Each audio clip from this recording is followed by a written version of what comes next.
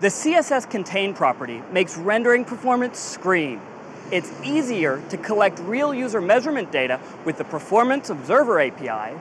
The browser can now progressively render content served from a service worker with streamed HTTP responses, and there's plenty more.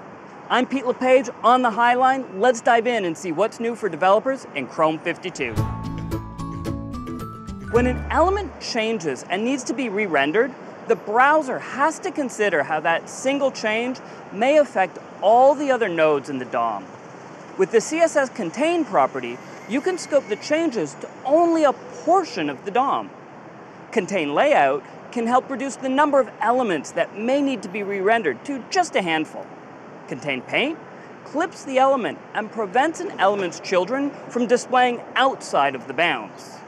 Contain Size means that the element's children do not affect the parent size. Contain Style means that style changes won't get propagated back up past the containing element. Check out Paul Lewis's intro post linked below for more details. Collecting accurate, real user measurement data is critical to detecting performance problems and regressions that might hurt your user experience. Chrome 52 now supports the PerformanceObserver API, which enables a simple and performant way to collect performance data at runtime.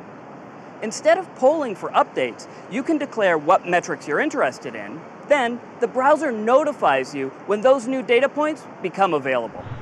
Service workers can now stream HTTP responses, allowing the page that made the request to start working with the response as soon as the first chunk of data is available.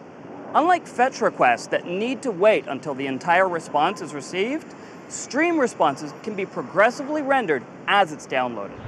There's also support for Vapid, an open standard to authenticate your server with a web push service. Style sheets can now specify alpha values for colors using hex values instead of the RGBA syntax. And you can now experiment with persistent storage as an origin trial. These are just a few of the changes in Chrome 52 for developers. Check the description for more details. And if you want to stay up to date with Chrome and know what's coming, click the subscribe button right up there. I'm Pete LePage, and as soon as Chrome 53 is released, I'll be right here to tell you what's new in Chrome.